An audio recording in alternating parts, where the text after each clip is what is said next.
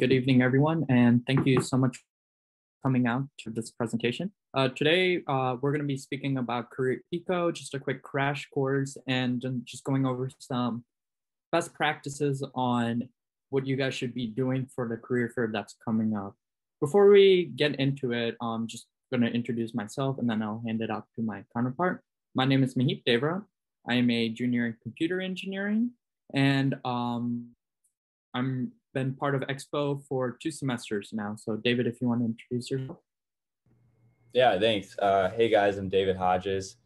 I'm a sophomore in material science and engineering, and this is my first semester in engineering expo.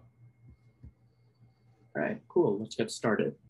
And so before we get started, we just want to put a quick disclaimer. This presentation isn't really about your resume or just best practices for career fairs in general. This presentation is very targeted towards CareerEco and virtual career fairs.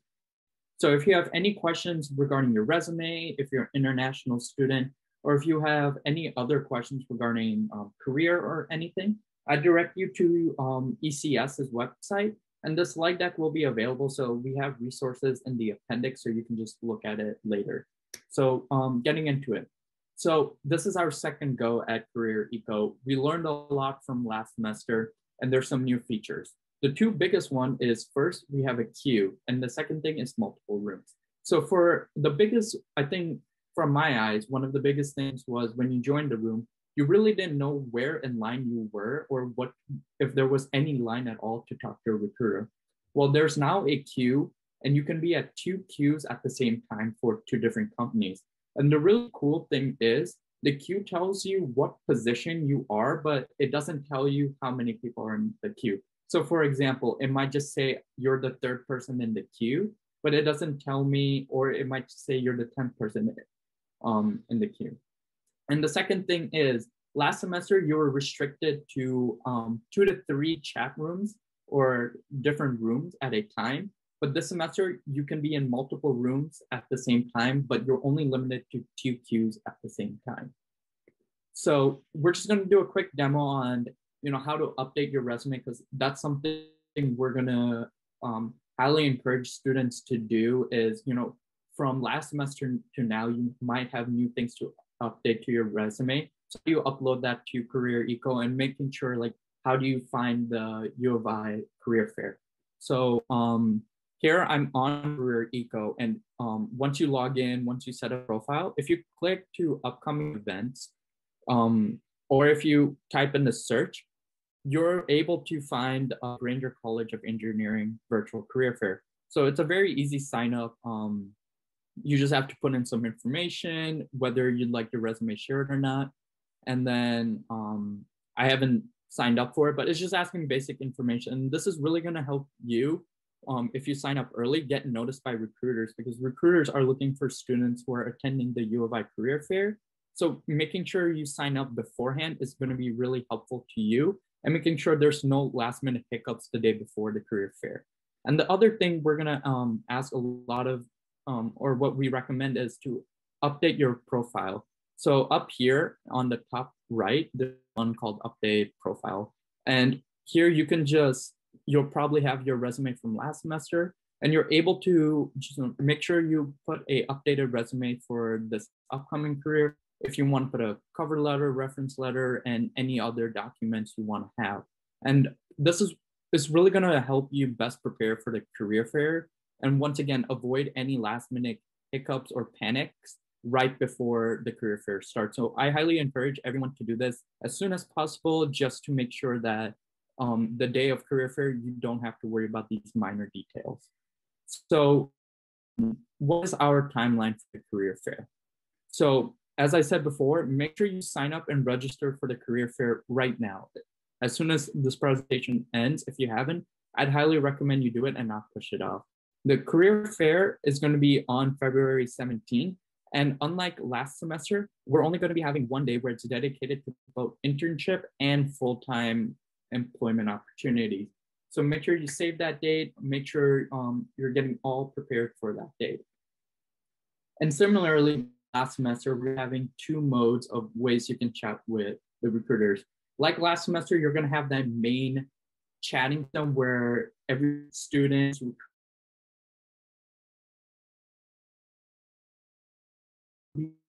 individual recruiters as well.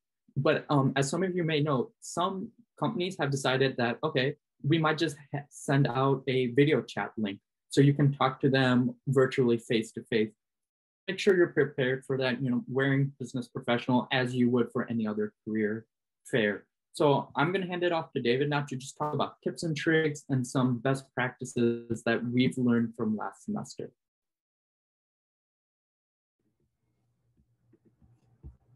Yeah, thank you. You can go next.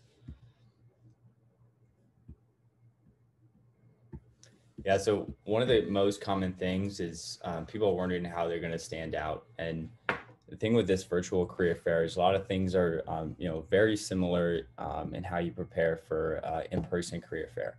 One of the major things is that you want to research the companies, the recruiters that are attending, and like the specific positions that you are interested in.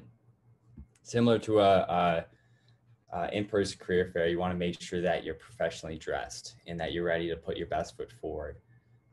And also, kind of like we just talked about, you want to make sure you have all the logistics set up. So you want to be able to set up your CareerEco profile ahead of time. Make sure you have your resume already and attached to your profile. But in the chat box during the actual fair, you want to make sure that you're using professional language. All of that stuff is with real people. These are actual recruiters that you're talking to. So you want to make sure that you're putting yourself in the best place possible. Also, an important thing is to request contact information from companies or those recruiters that you were talking to, so that you can follow up after the career fair. One of the major things is that you want to always have questions to ask. And as cheesy as it sounds, being yourself really goes a long way.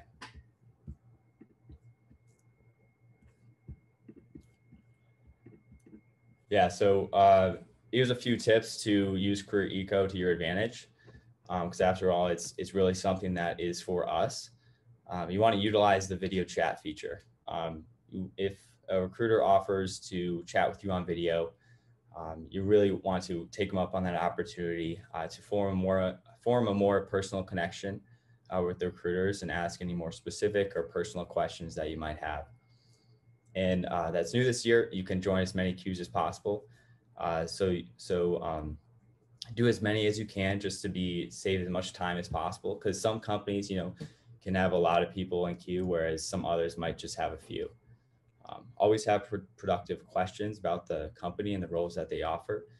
And it's really important to do some background research on the company while you wait, because you might have some time in between. So it's a great opportunity to look up the company and be better prepared for the conversation when the time comes. And then we have some FAQs.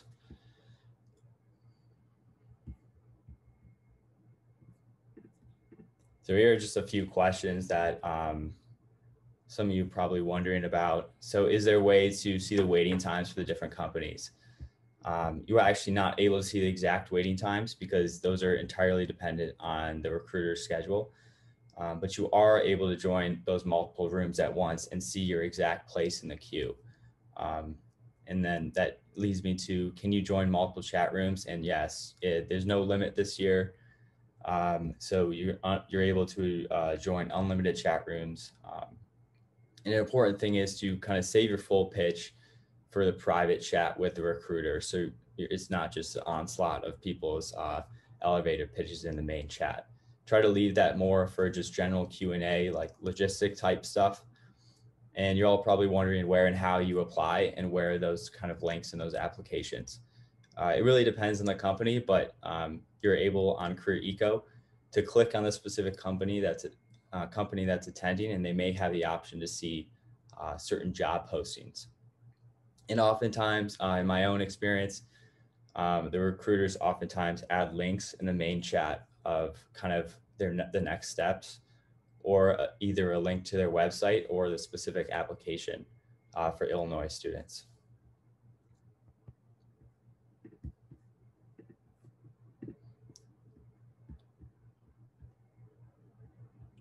Yeah, so these two photos are just quickly highlighting. If you haven't seen CareerEco from last semester, just how is actual chat feature going to look like. So on the left, we have how the rooms are going to be like with the companies. So for example, we have OCN. If they have topics, so as we can do with Stripe, you're going to be talking to their Stripe engineers, and then you can see what time the recruiters are going to be available. And this is all going to be available before the career fair. So it's really important for those of you attending to know when your company you want to go talk to is going to be available. And that way you can plan your schedule, know when you need to talk to someone, and vice versa. And on the right is exactly how the chat feature is going to look like. Right on the top, you have the recruiters or any representative of the companies, and then you're going to have all the participants of the chat. And then in the middle, you're going to be having your general chat, as long as with your chatting feature with the recruiter or any other private chats.